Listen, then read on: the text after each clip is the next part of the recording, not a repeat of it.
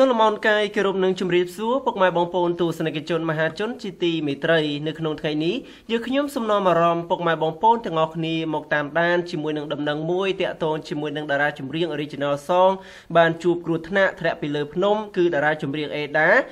បានជួបគ្រោះថ្នាក់នៅប្រទេសអាល្លឺម៉ង់បាទនៅពេលដែលគាត់បានទៅដំណើរកម្សាន្តក៏ដូចជាជីស្គីលេងបាទដែលធ្វើឲ្យអ្នកគាំទ្រនៅក្នុងប្រទេសកម្ពុជាយើងមានការជ្រួលច្របល់បាទតាក់ទងជាមួយនឹងការគ្រោះថ្នាក់អំពីការធ្លាក់បាទនៅ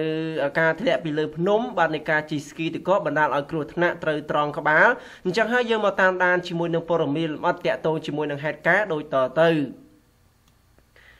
ក្រោយពីរូបភាពបានបង្ហាញពីដំណើរកម្សាន្តនៅប្រទេសអាល្លឺម៉ង់របស់តារាចម្រៀង Original Song អ្នកនាងអេដានិងសង្សារថ្មីគឺលោកអេឡែនបាទអេឡែតាន់បាទដែលបង្ហាញពីភាពស្និទ្ធស្នាលផ្អែមល្ហែមនឹងគ្នាថែមទាំងមានទាំងសារចំអកឡកលើយបាទឲ្យអ្នកមិនទាន់មានគូផងដែរបាទស្រាប់តែនៅល្ងាចថ្ងៃទី27ខែធ្នូឆ្នាំ2017កន្លងមកនេះតារាចម្រៀងស្រីដែលទើបនឹងបង្ហាញពីជីវិតរីករាយនិងសង្សារថ្មីរូបនេះក៏បានជួបនឹងគ្រោះថ្នាក់មួយនៅលើទឹកដីឯនាយសមុទ្របាទនៅក្នុងប្រទេសអាល្លឺម៉ង់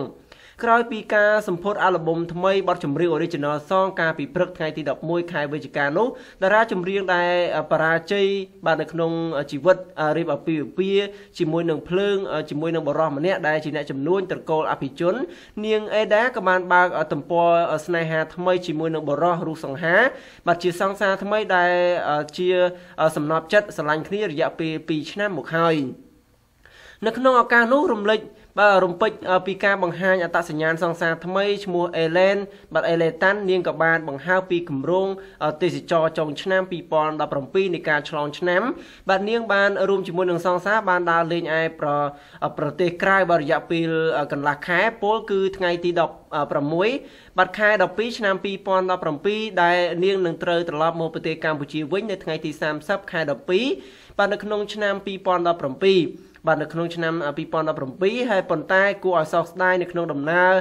សាងស្នេហ៍និងសង្សារថ្មីដែលរៀបចំនៅថ្ងៃបញ្ចប់គម្រោងបាទគ្រាវត្តមានកំសាន្តជិះស្គីលេងនៅលើទឹកដីនៃដែនសមុទ្របាទនៃប្រទេសអាល្លឺម៉ង់បាទយើងឃើញថានៅល្ងាចថ្ងៃទី27ខែធ្នូបាទនេះតារាចម្រៀង Original Song រូបនេះក៏បានផ្សព្វផ្សាយអំពីគ្រោះអកុសលរបស់នាងនៅក្នុងគណនី Facebook បាទតាក់ទងជាមួយនឹងការជួបគ្រោះថ្នាក់បាទហើយ Facebook របស់នាងក៏បានបង្ហាញផងដែរថា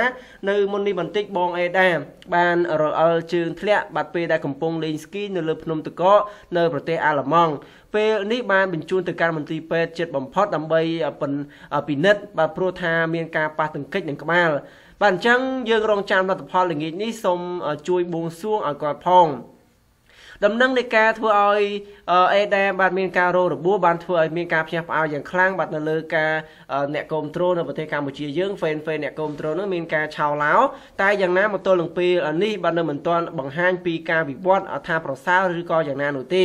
បាទអញ្ចឹងយើងមកតាមដានទាំងអស់គ្នានៃការបកស្រាយរបស់អេដាដែលគាត់បាននិយាយបកស្រាយតាក់ទងជាមួយនឹងហេតុការណ៍កាលពីគាត់បានជួបគ្រោះថ្នាក់ហ្នឹងបាទថារូបនាងគឺមិនបានប៉ះពាល់ធ្ងន់ធ្ងរនោះទេបាទគ្រាន់តែត្រូវក្បាលក៏ដូចជាត្រូវមាត់បាទមាត់របស់គាត់ហ្នឹងគឺមានការប៉ោងលើចិញ្ចាញលើដោយសារតែត្រូវខ្ទប់ជាមួយនឹងព្រិលបាទជាមួយនឹងព្រិលហើយពេលហ្នឹងគឺគាត់ជិះបែបលក្ខណៈដូចជាទូកអញ្ចឹងបាទរអិលតាំងពីលើបាទរហូតមកក្រោមដល់ពេលដល់វាដល់ផ្លូវកោងក៏បានបុកជាមួយនឹងខឿនផ្លូវបាទខឿនគេឈួរអតកកហ្នឹងក៏បានបែកមាត់បាទឈាមច្រមុះហើយពេលនោះគឺគាត់សើទេ